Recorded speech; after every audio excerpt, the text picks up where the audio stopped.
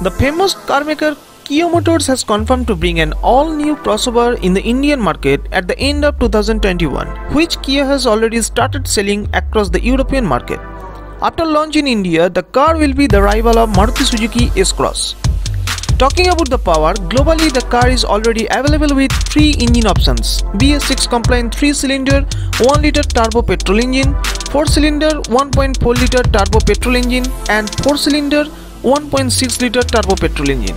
All the 3 engines is mated to a 6-speed manual or 7-speed DCT gearbox, but the Indian specification model will get BS6 compliant 1298cc 4-cylinder petrol engine along with 6-speed manual.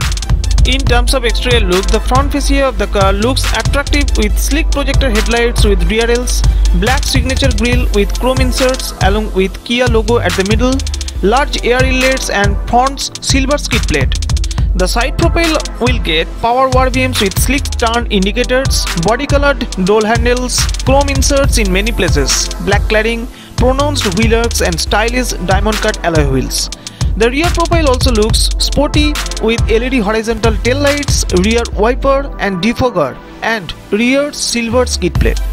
The interior of the crossover will be updated with a number of features including power steering wheel with steering mounted controls, 10.25-inch touchscreen infotainment system with Apple CarPlay and Android Auto, push button start and stop, 12.3-inch fully digital instrument cluster, dual zone climate control, leather upholstery, ventilated seats and bigger boot space.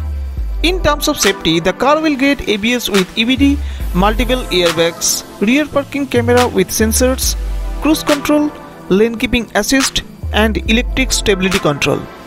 According to Kia, the crossover will come to the market in the end of 2021 at the expected price of Rs 20 lakhs. Thank you.